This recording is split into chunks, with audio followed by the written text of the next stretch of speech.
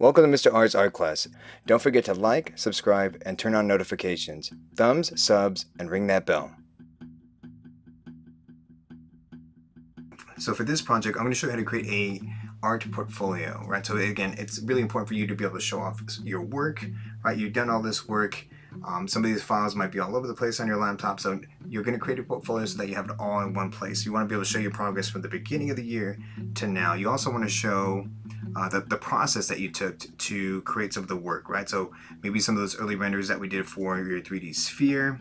You could show some of the references that you had and then your final product. I'll show you how to take some of those Word documents and flatten them out to a PDF so that they're able to load inside of Sway. We're also going to show the different steps that we took in order to 3D print something, right? So in this video, I'm going to show you two quick examples. One of them is going to be for something simple that we did inside of Microsoft Word, and then something might be a little bit more challenging that took a lot more steps, like the 3D printed avatar. So we're going to show all the different steps that we took to create this avatar, something that started out as a sketch, a quick 3D render inside of Tinkercad, and then actually printing this out, right? So let's go ahead and get started. I'm going to show you two different examples. One of them is going to be a really simple example of how to create a Sway for a simple project that we've done in the past, and then maybe for another example where you have a lot of references, a lot of resources, you have something that you actually printed, and we're going to bring that inside of Sway. So you can watch in these two videos that I've provided for you. This first video is going to be a quick overview of Sway and all the different things that you could do inside of Sway. The second one here is going to give you a little bit more detailed steps of how to use Sway for the different things that they show you inside of this video. So this first video is going to be really short and quick. It's going to be a quick overview of Sway. This second video is going to be a little bit more detailed if you want to know how you could add some extra things inside of Sway. So I'm going to show you again this first example here inside of Sway using that project that we did early in the year for the sphere inside of Microsoft Word. So first thing I'm going to do is I'm going to go here to Edge, and let me just show you what Sway looks like once we go into it. And Sway is going to be this button here. It might be a little rearranged here for you. If you hover over it, it would say Sway. Usually when you go inside of Office, you have your Word documents. This would be Excel, PowerPoint, OneDrive, OneNote. Don't confuse Sway for SharePoint, right? They look kind of similar. So make sure that when you hover over it, it says Sway. You click on it and it'll take you here. So it's going to give you some templates. You could either start from blank. You could start from a document, like a Word document. You can use these templates here that it provides for you. I'm going to click here where it says More Templates. And I'm going to click on this portfolio one, right? Because that's what you're creating. You want to be able to, again, you want to be able to show some of the work that you've created in this class and be able to show that off. You could click through any of these other examples here, but I'm going to use this portfolio one. The reason why is because there are different parts to this template that you could throw your work into. So let's see how this goes. So portfolio title. I know, again, you could go through this real quickly to see what your portfolio is going to look like. So it's going to have a lot of images. We're going to substitute some of these images out here for your work. So we could start editing. You click here where it says start editing.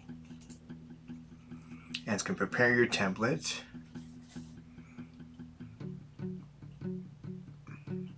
And so the portfolio title could be your name. This could be your name.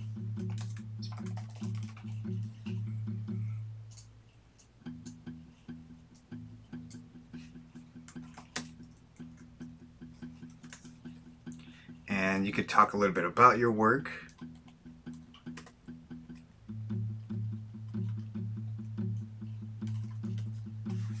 Section 1, wherever it says section, that could be the project that you want to be able to show off. So this could be 3D sphere in Word, in Microsoft Word. Right, this image here could be your image from your 3D sphere that you completed inside of Microsoft Word. So one thing I want to show you is also how to convert some of your images, some of the documents from Microsoft Word into a PDF. So let's see if it lets us do that here. So I'm going to go inside of our File Explorer. I'm going to click over here where it says Documents. the academic year, the period you have my class, the semester we're currently in, and this is just an example of the sphere. So for here I put 2D sphere because it's flat. We did it inside of Microsoft Word. So you can show your references. So this will be our first reference here. You could also add another slide, another picture slide. So I'm going to go ahead and do that. Media, and add an image. So this is going to look exactly like that. So I could put this as our reference, and then this will be our completed sphere. Maybe you did multiple spheres, right? Maybe you didn't like the way that that first one came out, so you could have multiple images of your different spheres. So this one here is going to be our reference. Let me go ahead and bring that image in, going back to File Explorer. So this is our reference here that we used. Let's see if it lets us just drag it in. So I could delete this one that it already gave me. So I'm going to go and delete this by clicking on the trash. So I drag it in and my image, my reference is there. The reference that we all used, right? It's right there. So now this second one here, this second image card is going to be the completed sphere or spheres. Let me add reference here again. So that's the reference, right? That's not what we've completed. And it says drag image here. So let me go show you how to convert this Word document into a flat image. So I'm going to click on this. I'm going to right click, open. It should open inside of Microsoft Word automatically. It was inside my OneDrive. That's the way it said it was downloading. And this is a student's sphere. Let's see, so I could probably even change the orientation of this. So I moved it around. Each of these is a brush stroke, right? So each of these is a brush stroke. And so this will take a long time for it to load. So let me show you how to, I'm going to go to File, click on Save a Copy. I'm going to scroll down to where it says Browse. And I'm going to change the file format here. So it says Save as Type. Click on that. And I'm going to scroll down to where it says PDF.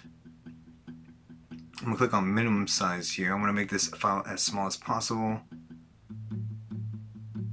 You could click this off if you want to, otherwise it's going to open up inside of Adobe to show you what the final image is going to look like. I'm going to click on OK and then click on Save. Again, you want to make sure you're inside that folder, so let's pretend like it didn't take us to this folder here, so I'm going to click back to where it says Documents, the academic year we're currently in, the period of my class, the semester we're currently in, and the folder for this project. Again, I named this Sphere 2D. The 3D one is where we're actually working on a 3D model inside of Paint 3D. So I'm going to click on this folder here. And let's see if this is a smaller image. Click on Save. And it's going to take a little while here because this needs to flatten out all those different brush strokes here. So let's see if that works. Might even say it's not responding because it's saving everything. And again, it's going to open up inside of Adobe Reader to show us the file.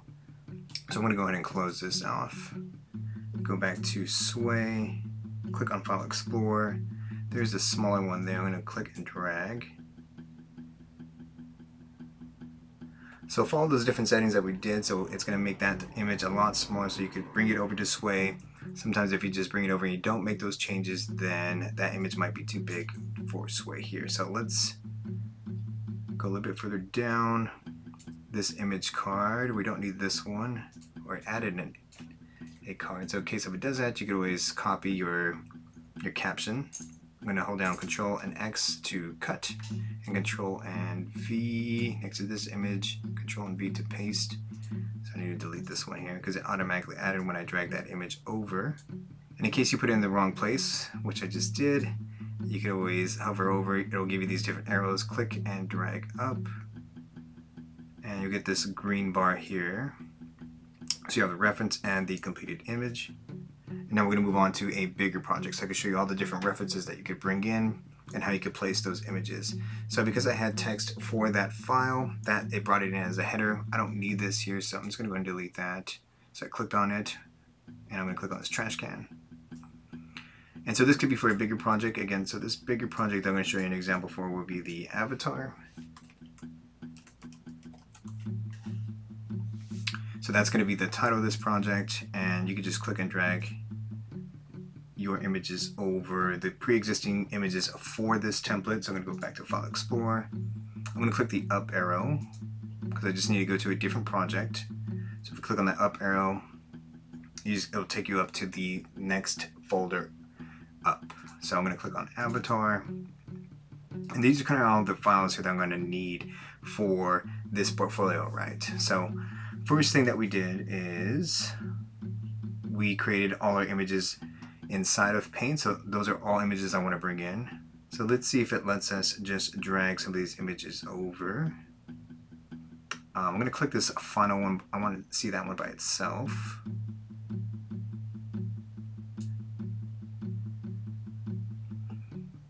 And it made it on its own slide. So I'm going to click this one. I don't need that.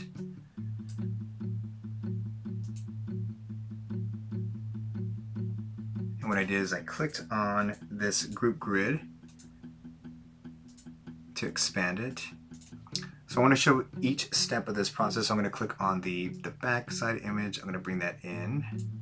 But I want to keep it part of this group for my sway. So that image is there. I could get rid of that one. Going back, we already have the front view. I want that on its own slide. Let's see here. I want the side image part of this grid. Back to File Explorer. I want the top and bottom part of this grid. And I can get rid of these other images. I'm clicking and deleting. And let's see what this looks like, right? So you could always go up here to the top right and click on play. So there's my name, and you can slide over to show your portfolio. Here's the name of this project. And you could click on these to enlarge them. So here's this grid. I'll probably have to edit this slide.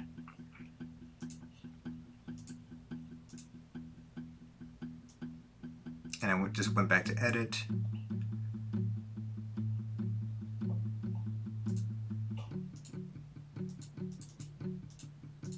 And so as you saw, some of this image got cut off. So I'm going to click here where it says this entire image is important. Otherwise, it's going to trim off some of your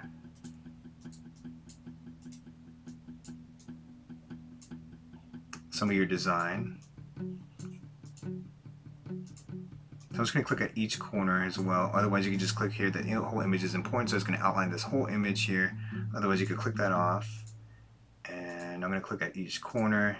And maybe hopefully it'll get rid of this little white space down there. Alright, going to click back. I'm going to go play, see if that made any changes here. Slide over. And now the whole image is showing. So that looks like that helps there.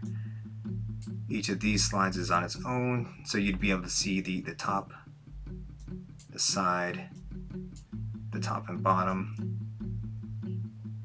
And we didn't need to add some more slides in here, right?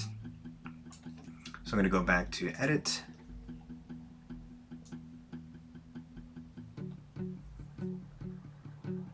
You can add what we're actually looking at. So this is the back side of my avatar. I'm going to type in avatar back. Right, because sometimes your viewer or whoever's looking at your portfolio doesn't always know what they're looking at. So this could be side view. So you can put avatar side view.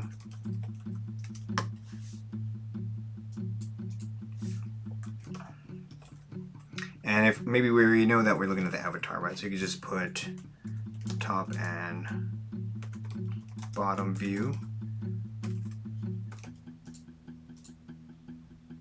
Want to add media. Want to add an image.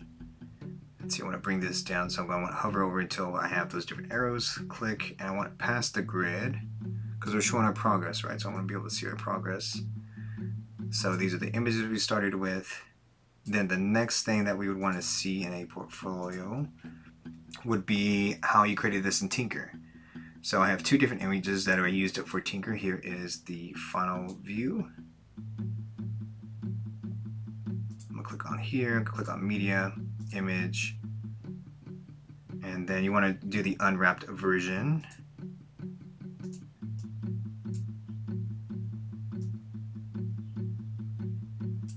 click on Media and Image again.